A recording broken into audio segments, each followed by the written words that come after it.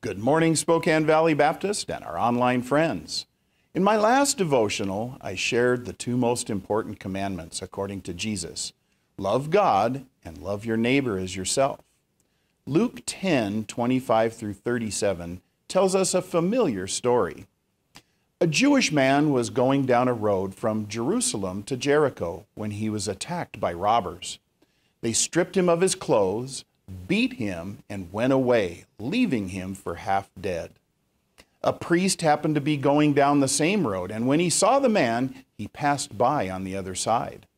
So too a Levite, when he came to the place and saw him, passed by on the other side as well.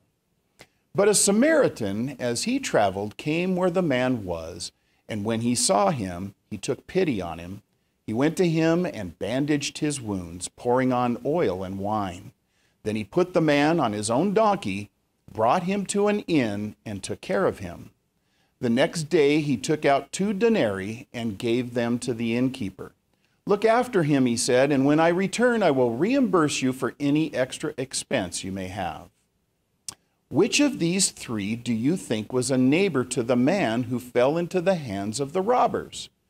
The expert in the law replied, "The one who had mercy on him." Jesus told him, "Go and do likewise." Today we associate someone doing a good deed as a good Samaritan. Realize that in Jesus' day, a Samaritan was a despised and dirty individual to the Jews. Yet this Samaritan helped a Jewish man who likely would have not given him the time of day if it were not for the fact that he was injured.